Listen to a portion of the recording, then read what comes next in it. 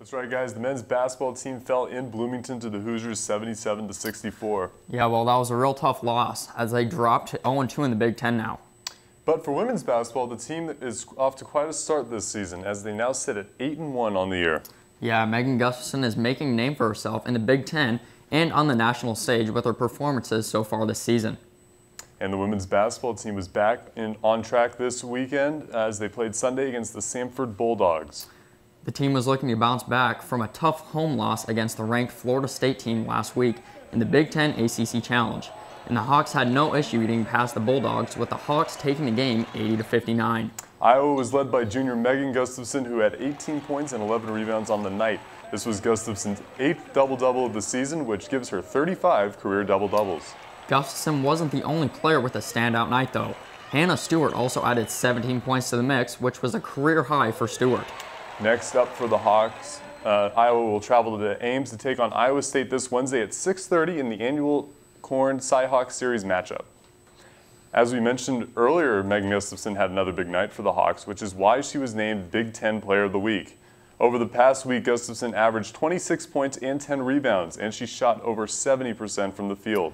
This is Gustafson's 4th straight weekly honor. The past 2 weeks, she was named to the weekly honor roll, and the week of November the 13th, she was named the Player of the Week in the Big Ten. This is the 10th weekly honor of Megan's career, but this wasn't the only accolade Megan received this week. Yeah, that's right. Justin Gustafson, along with Iowa football's Josh Jackson, were named the November Student Athletes of the Month. Gustafson is following 2 standout performances, which has helped Iowa get to an impressive 8-1 on the year. And junior defensive back Josh Jackson is leading the nation in interceptions with 7 picks on the year, and 3 of those came from the Big Ten champions, the Ohio State Buckeyes. Josh Jackson and the rest of the football team will close out their season December 27th in the Bronx when they take on Boston College in the New Era Pinstripe Bowl, which will be held in historic Yankee Stadium. The Iowa women's gymnastics team is coming off one of their strongest seasons yet, and they were happy to get back on the mats and show the Hawkeye fans what is to come this season. Reporter Nicole Tomasic tells us more. Women's gymnastics just started off their season with an intro squad meet. They had black and gold teams that played each other, which were super competitive, and they will have a strong season to come. The Black and Gold Meet is an annual kickoff event to the Iowa women's gymnastics season. The team divides in half and faces a high-energy atmosphere where many Hawkeye fans come out to enjoy the show. This year, the event was even judged by Iowa's very own men's tennis team. The team got to show off their skills this season for the very first time.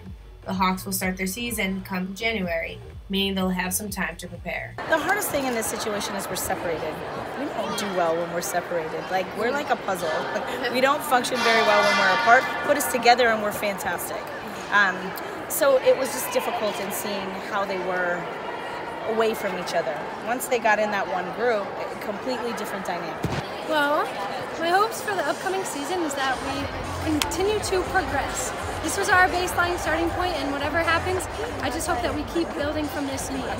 You can catch women's gymnastics come January 6th at Arizona State. This is Nicole Tomasic reporting for DITV Sports. It'll be a while before the fans can see the Glitter Hawks back in action, with their season opener taking place January 6th at Tempe, Arizona, where they will take on the Arizona Sun Devils and Iowa State in a tri-meet. That's it from us in the sports studio, but be sure to tune in tomorrow for a look at the past 100 years of the Iowa swimming program. And a preview of women's basketball matchup between Iowa State and Iowa. Guys, back to you at the desk.